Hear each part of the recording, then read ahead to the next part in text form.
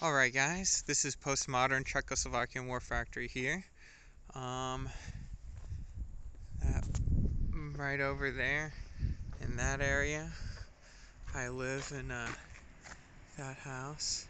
It's really nice, really beautiful. Well, at the moment I live there. And then there's farms like this one, not this one, but there's other ones where I've been helping out, working part-time, exchange for free room and board. You got some mountains over there, some hills, just absolutely beautiful.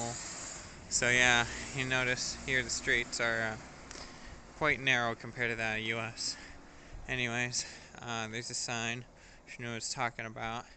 I need to find out what these two kanji mean together because I see these all the time together.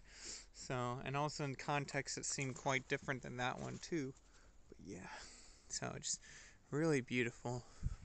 All the buildings, all the places. But yeah, I am walking right now. I plan on going to, so there's 88 Buddhist temples that are famous for many people yearly going to pilgrimages here on Shikoku Island. I'm planning on going to Kirihataji, which is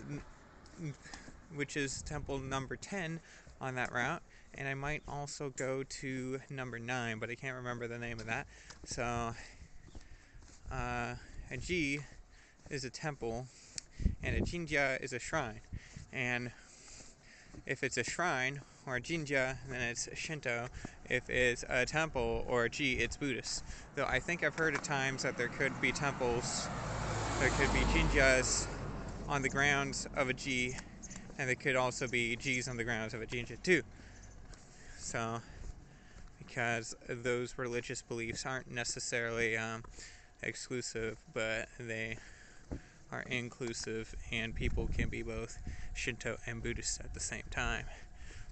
And some people think they can be Shinto and Christian, or Buddhist and Christian at the same time too, which is not true, which is impossible according to biblical standards of Christianity, which the Bible is pure in all things.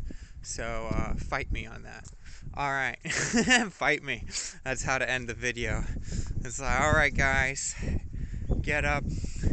Time to say your complaints. Time to get mad. Time to get pissed off. Time to fight me. The Bible is the word of God, and it's pure. Alright.